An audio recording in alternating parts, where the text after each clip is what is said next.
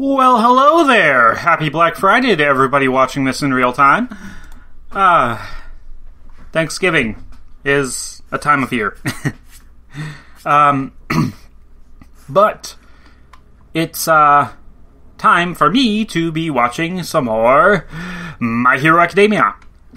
And I'm gonna be honest, I forgot what happened last time. Yeah. Okay, I remember the Christmas party and Eri getting a sword. There was, internships with Endeavor and stuff about the Metal Liberation Army and Hawks. But not stuff about the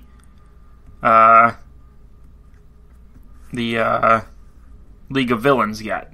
Even though we had that tease of what's his name? Shigaraki being the one to destroy an entire city. Area. So, like, yeah. Was that everything? Is that everything that happened last time? I feel like that was everything. It's kind of unfortunate. Yeah. I'm kind of hoping we stick it to Endeavor a little bit. You know, take him down a peg in terms of his attitude. But not like I don't want him to lose his number one spot right now, but I do want him to be like more recognizing of the fact that he didn't properly earn that spot the way he wanted to. I want him to be more open about that and like have it be an actual discussion rather than just an implication. So, otherwise, yeah, I mean, we got to see a cool action scene at the end there, or like in the last episode, but like, yeah, because there was like the glass wizard. So that guy was weird. But like, other than that,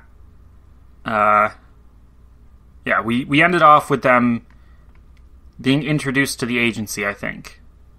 Because, we had the girl who has, like, green fire for hair, that I've seen in fan art. We've had her. Yeah. That's about it. So, I'm just gonna get to it. Shall we? Starting in 3, 2, 1.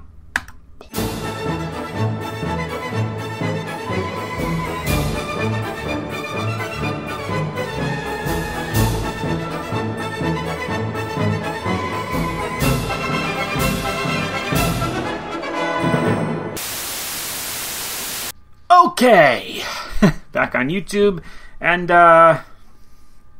yeah, this really was kind of a nothing set. Like, it seemed like at the end of the second one they were setting something up, but I have no idea what it was. I know there's 2 movies that have come out for this that I haven't watched yet. I didn't watch the first one, or the first of those 2 that came out accompanying Season 4, because I heard that there might be spoilers for Season 5 in it. From what I've gathered right now, it's basically just the outfit change that's the spoiler, and maybe the inclusion of a couple characters that we wouldn't have officially met yet at the point when the movie came out. Mainly Hawks, but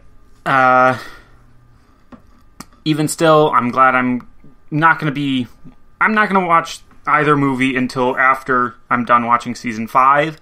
And even then, I don't know for sure, like, if I can watch the second movie, or if I'm going to have to wait till after Season 6 for that one. So, yeah, that's pretty, interesting. Oh, God. Ugh. Sorry. But yeah, I don't know what that was setting up. I don't know who the character there at the end was supposed to be. Especially if they were supposed to be in like a European country. That's weird. That's a long fucking way from Japan. But yeah. Another episode with Selkie and Sue. And also Dragoon Hero. For me, I guess the most interesting thing about that episode was just Uraraka's new outfit and arsenal there. Having little grappling hook doodads in her wrist. Makes sense, A, why they're bigger, but also it just makes sense as a thing for her to have.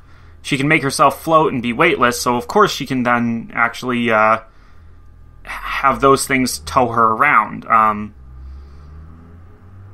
Which, if she's weightless, then that actually is really cool because it lowers the amount of force that the motor inside her that retracts the cable. It will require less force to actually pull her around if she's weightless. So that's neat. Which means it can be smaller and less, like, not as difficult to work with.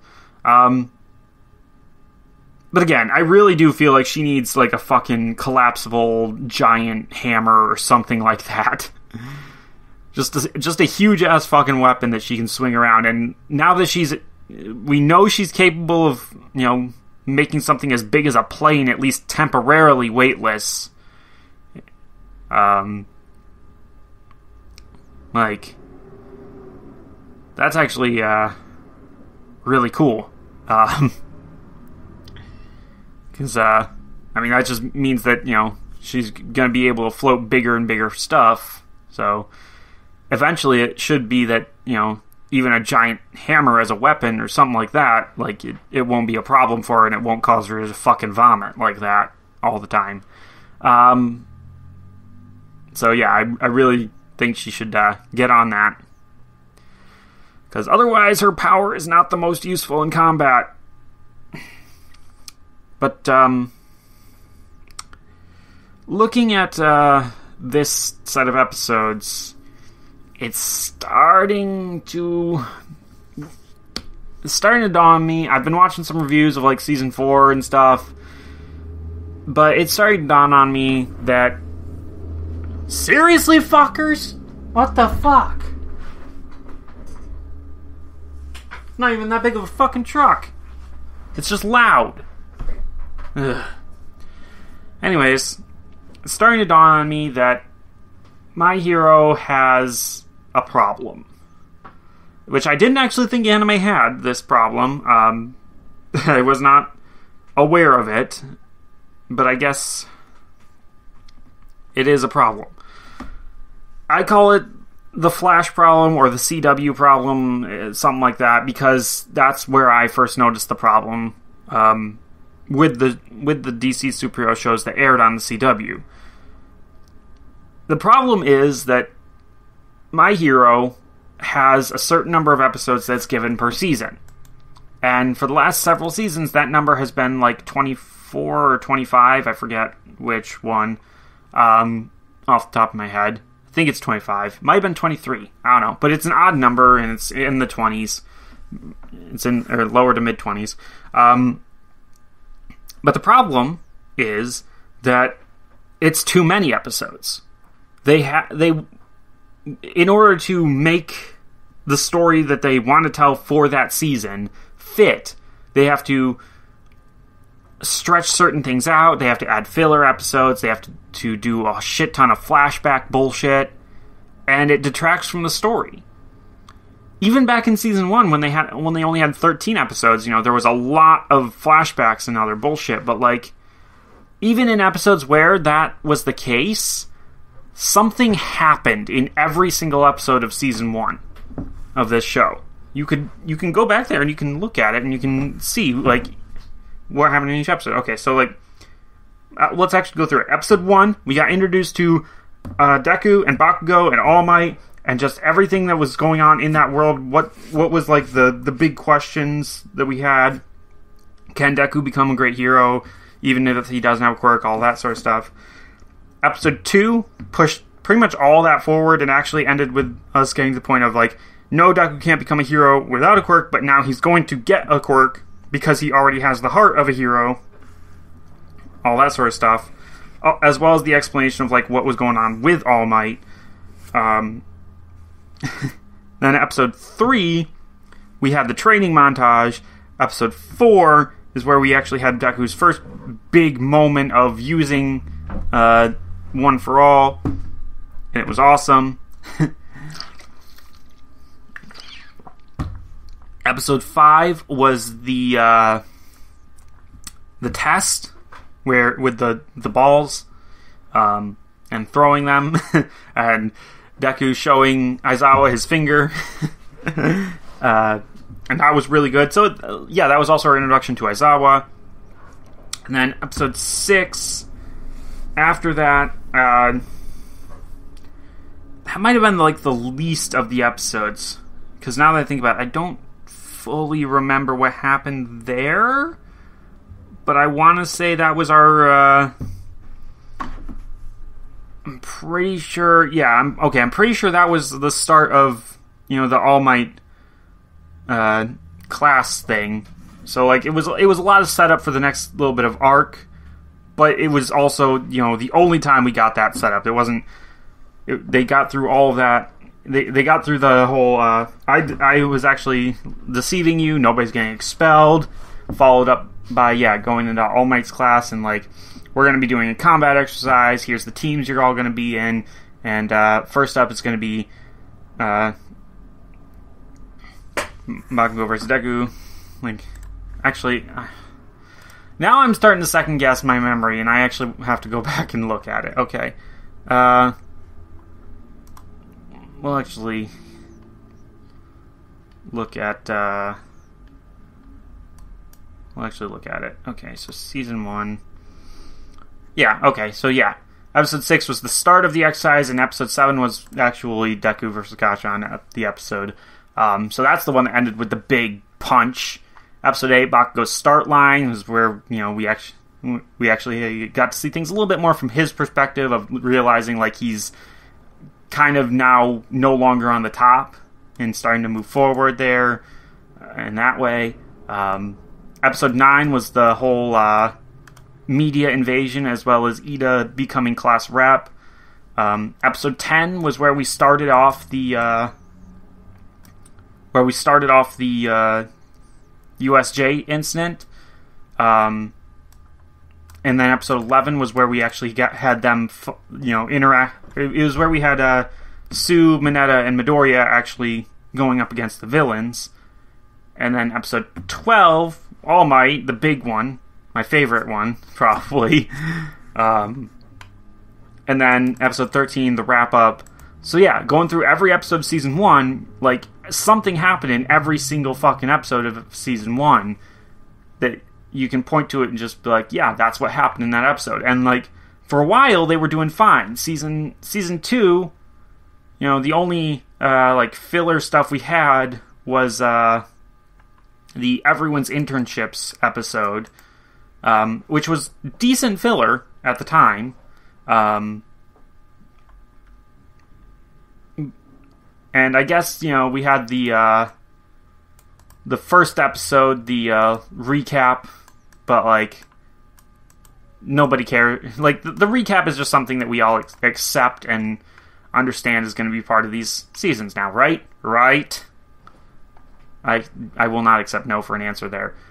And then, holy shit, people had to wait for, like, a year for this to be dubbed back in the beginning? Jesus Christ.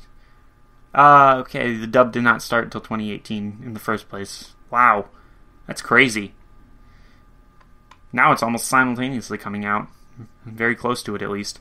Let's see. And then, yeah, Season 3 kind of had a few filler stuff. We had the special episode, and we did have that one expanding on the, I forget if it was 18 or 17, where they expanded on, the other members of the class taking the exam and showing what they went up against, and that was regarded as pretty cool, at least by me, because it did seem pretty necessary at the time. And again, we did have the recap episode start. So, like, there were 3 episodes in season 3 that felt maybe a little bit more fillery. But, like, I don't remember any episodes of that were, like, nothing episodes. Where, like, literally didn't feel like anything happened here other than characters talking to each other. It wasn't until we got into season 4 where we started to have a little bit more where it was, just like, it felt like the entire thing was just recapping stuff we already knew. Mainly in the first half, I'd say, of season 4, where we just had all the information about Eri and whatnot that we had to get through and tell to people over and over again. Because,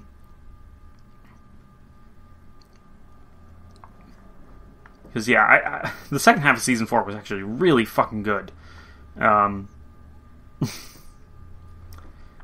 Other than, like, the last 2 episodes. The last 2 episodes I did not care for. But that's because those shouldn't have been the last 2 episodes. Those should have been the start of season 5. Ridiculous. But, hey. Yeah, so it's 25 episodes. But yeah, like, if season 4 had been, like, maybe 22 or 21 episodes, it would have been better. You know, just condense some stuff in the earlier first half of the season, a little bit more, and then end on the school festival, and leave the, Endeavor versus Nomu fight for the start of season 5. Jesus. Because, going through all of this, shit. Like, there was... And then, season 5, it really did feel like all the fights took forever to get through. Just for freaking ever. Most of them were 2 episodes, and they didn't need to be. I just, so much fucking recap bullshit that did not need to be there, and it's the same thing for this right here, you know? It really feels like episodes 14 and 15 you could have combined pretty much into one episode and just had it all be in one.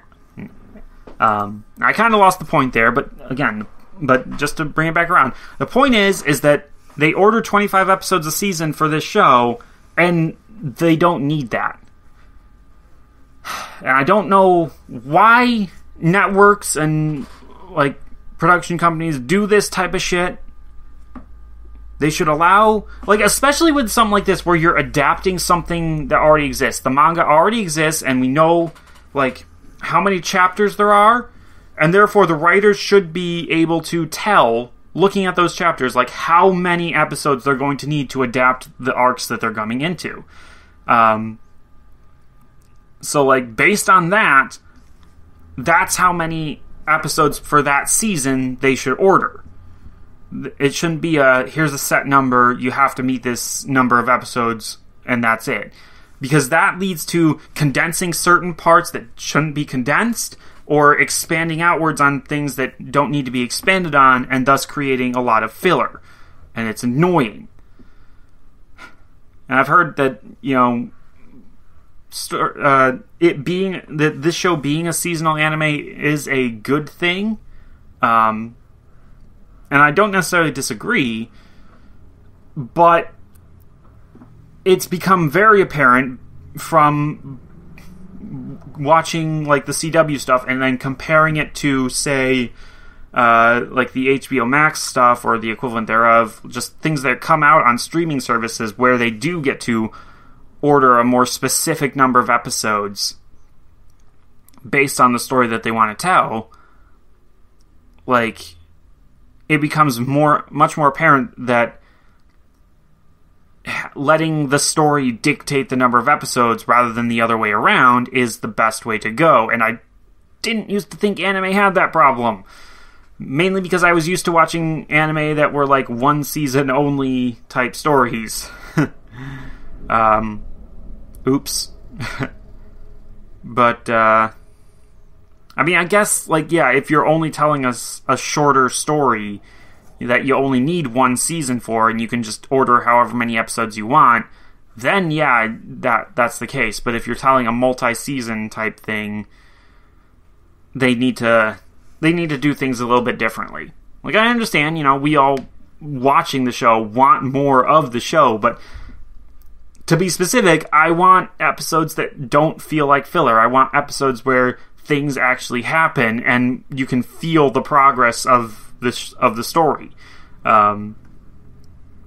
Unlike episode 15, where it literally felt like nothing happened. Episode 16, obviously, that's different, but like it still feels like a filler episode that was produced simply because they needed to, fill an episode slot for this season. Episode 15 feels like it was mostly made up of flashbacks, aside from the stuff with the League of Villains being there at the beginning. Other than that, the rest of it was like flashbacks or characters explaining powers. The relatively short scene of Endeavor actually like showing off and teaching them and actually going out on patrol, that was fine. But like there was a good chunk of the episode that just felt like it didn't need to be there. So first time I've ever really noticed that issue here in the show. And again, it feels like it's a consequence of, the number of episodes. Not the fact that, like, it doesn't feel like they're bad at storytelling or anything like that. It just feels like they're trying to take up time that they shouldn't have to, and it's not really their fault. They just they were told, like, here's what you have, and they're making the best of it. But like the best still is not great if in this case. I'm not trying to. I'm sounding too much like I'm dunking on it. I'm just like no. I love the show and I love watching the characters. I didn't feel the progress in that episode, and I want it to be known so that way, if it comes up in the future, like, yeah, it shouldn't come up in the future. Anyway. So yeah. No. Episode 16 was fine. Episode 15, the parts, where things were happening, were also very interesting. This is the setup to this whole arc has been very weird because it feels like there's a lot going on, but also like everything's connected, and we only just have half the information, but they're not presenting it as a mystery. They're just not telling us what's going on. So in that way, it's kind of suspenseful, but not in the like I'm on the edge of my seat type suspense. It's more like I want to lean back and just be like, all right, what's happening next? Type of thing, rather than I have to watch the next episode. It's more like do I want to continue? Yes, type of thing. Yeah, so it's weird, but hey, I'm looking forward to seeing how it concludes because I feel like we're on episode 16. Wait, did this season have more episodes actually, now that I think about it? Like, it's finished airing, so like, no, 25. So like, it's 25 episodes. Episode 16, that leaves 9 more episodes, right? 4 and 5. And 9 more episodes, and there's at least, there's this arc that needs to finish up, and then there's at least one more after this because we still have that villain arc that I know is coming up. So, it's a lot to fit into the end of the season, and they're giving us this much filler. Feels weird. Yeah, I have a lot of questions, not a lot of answers, so I am going to keep coming back to get those answers, so yeah. But that's going to be next time, because, yeah, don't have anything else to talk about for this one. So, until next time, bye-bye!